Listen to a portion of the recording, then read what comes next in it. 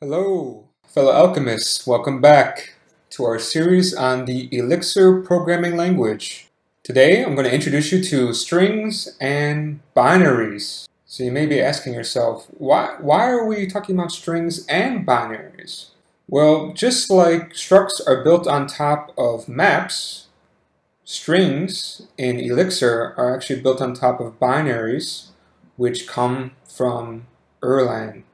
And I'm going to introduce to you and talk to you why this is, starting now. So originally, Erlang only had something called a character list. Now what that is it's just actually a number.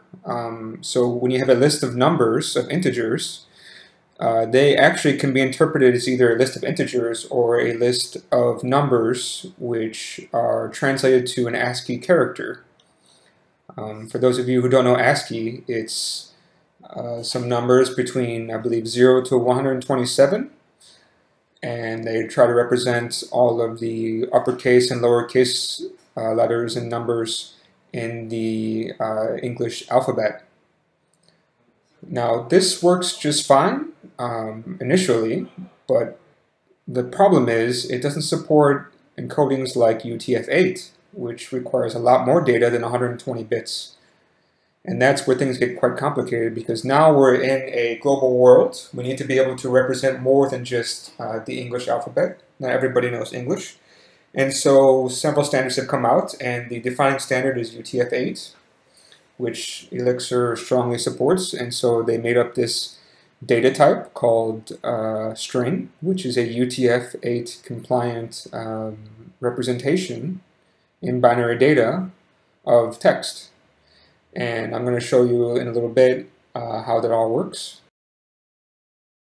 And now what I want to say is that because this is Elixir and Erlang, mostly Elixir right now, we can actually still pattern match on binaries. And pattern matching in binary can be very interesting and very beneficial for people who need to deal with checking out binary data, like checking certain bits, making sure that certain bits or bytes are of a certain size and certain format, and it makes life a lot easier.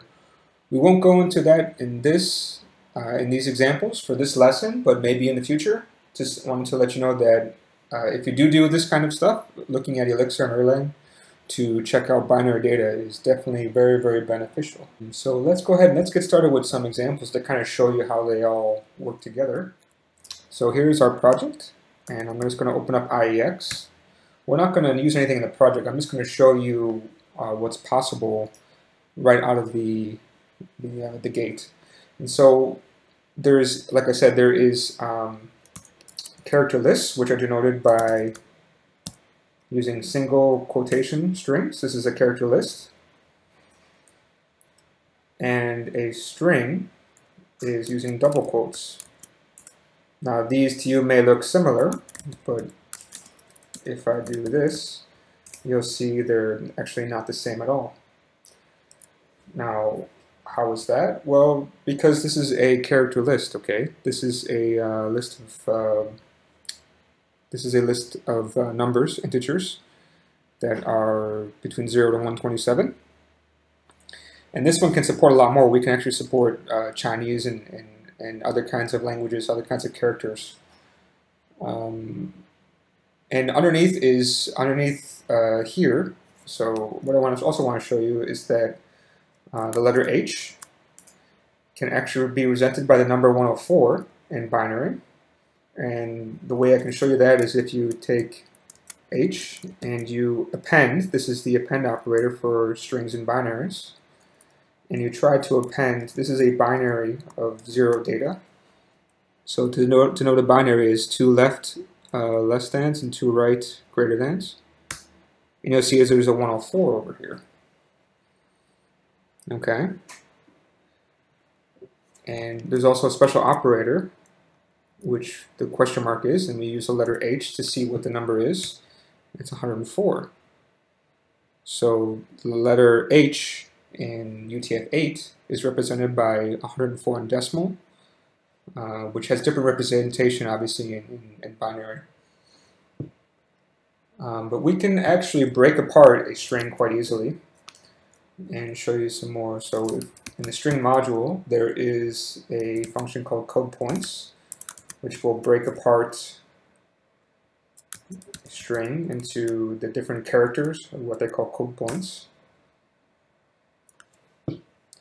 So you can see that every single character is represented differently. And remember that H104 is a string, right? So I can actually show you there's a valid function that letter H is a string. And also the binary representation of letter H, which is 104, is a valid string. But if I use that null byte character, it should not be. Oh, sorry, it is a valid string because 0 is nothing, but it's also a valid string. But if I just put some random data into here, I don't know, 1, 2, 3, 4. Maybe if I make it very complicated. So 4, 5, 6, 2, 3, 8. There we go. That binary data is not valid UTF-8 string data. And what else I can do too, which is also quite interesting, is using pattern matching, you can actually force this to come up as UTF-8, which is very interesting, right? So you can see the code point of 104 is H, and so we can see the code point of 1 is the number 1, the binary 1.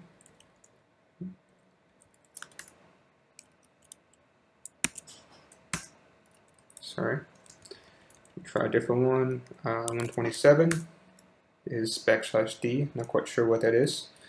I don't know. We can try 117. It's letter U, and again we can check that by doing U, appending the null byte, and see it's 117. So you can kind of see how they're very much quite related, right? The string data type in Elixir is built on top of the Erlang data type of a binary, and that's how they can coexist. Now, for the most part, if you're dealing with Elixir, you're not going to have to deal with character lists unless you're going to be directly integrating with Erlang libraries, and so you shouldn't need to worry about that for most things. But just know that character lists are mostly there to interface with Erlang libraries back and forth, and there's some nice convenience functions, right? So there's a toChar list, I believe. Yep. So if we put in hello, you'll see what comes back is a char list of hello, and this should equal this, which it does. And again, you can also use there should be a string, not toString, is there? No, probably char list. Sorry, I don't usually use char list. There should be a toString. Yep, we can probably just do this, and you're going to get the string version of this. Okay, so this is just a very, very simple introduction to strings and binaries and Elixir to kind of give you an idea of what they are and how they work. And sometimes you're going to see string and binary interchangeable, and that's because underneath the hood they are interchangeable for the most part, but I hope this kind of clears up where they're not, right?